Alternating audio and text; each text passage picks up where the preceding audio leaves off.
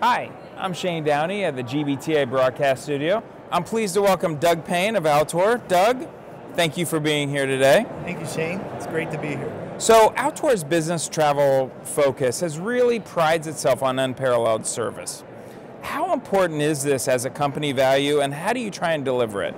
Yeah, Shane, that's a really good question. Our 25th anniversary is this year, and our company was founded by Alexander Chimla, who really started our company based on the need for service.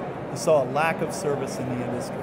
So, there's business transaction or a booking is a booking. How we differentiate ourselves from our competitors is that we provide unparalleled service. It's in our DNA, and that comes from the top of our organization. We have a flat management organization where we have an open door policy with the owner and the president of our company.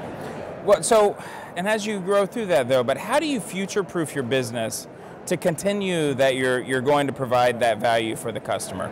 Well, first of all, we're active in organizations like this, like GBTA. We seek out new trends. We look at forecasts in the industry. We talk to our customers. We talk to our prospective customers. And it's very important that we stay ahead of the curve. So we have a diverse technology offering. Okay. We have value ourselves on supplier relationships.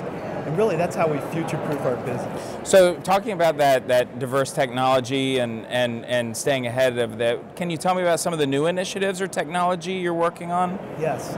We believe in personalization of data. I think that's very important. There's a term out there called big data. We look at smart data. We look at personalization. We're working on a new app right now, a messaging app where a traveler can talk to our agents. We're working with the disruptors in the marketplace. The new entrants like you have Uber, iCars, Lyft. We're working with them on ways that we can integrate their products into our service offering.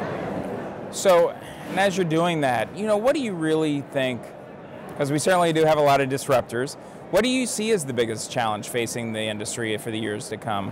Well, I think it's the speed to market. Certainly, there's uncertainty out there, which isn't always bad, but there's really the speed to market. You have to be flexible. You can't, and that's one of the initiatives our company has taken, is that we work with a lot of third-party suppliers because we need to be able to move on a dime when something happens. We can't have a lot of resources invested in our own technology. We have to work again at the speed of the market. So you turn that around then for a second. So what's the biggest opportunity? Yeah, I think it's, again, being flexible.